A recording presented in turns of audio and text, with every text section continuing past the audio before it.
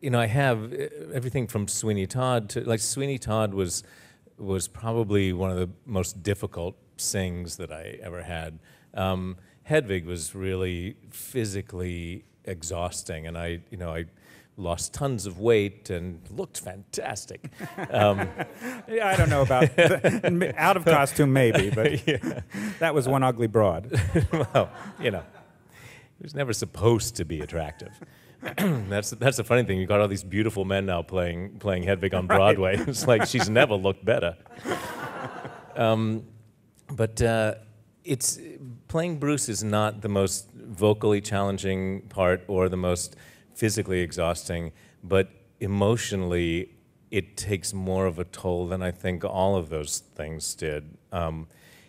Partly because Bruce never gets resolution. He never gets any kind of release. I mean, it's the essential truth about him that he was not able to be himself, to find that kind of release. And just as he's beginning to ask the questions that might lead him to that, his life ends abruptly. And playing that and all of the complicated relationships that are at times very loving and at times just a million miles away from compassionate, you end up with the residue of those things with you at the end of the night. And it's an ongoing process to sort of learn how to shed myself of that at the end of the evening. But because the show does such wonderful redemptive things, I guess maybe that's where I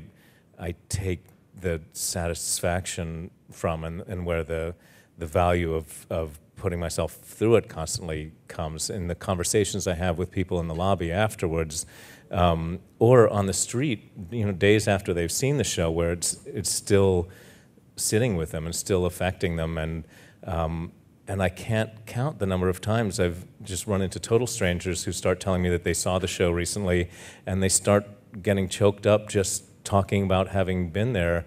And they're from all different walks of life and all kinds of things, but it's connecting with people and registering with them in a way that, as marvelous as all of these things I've gotten to do in the past have been, nothing has quite shaken people and lived with them the way this does. And it's true of all of us working on it too.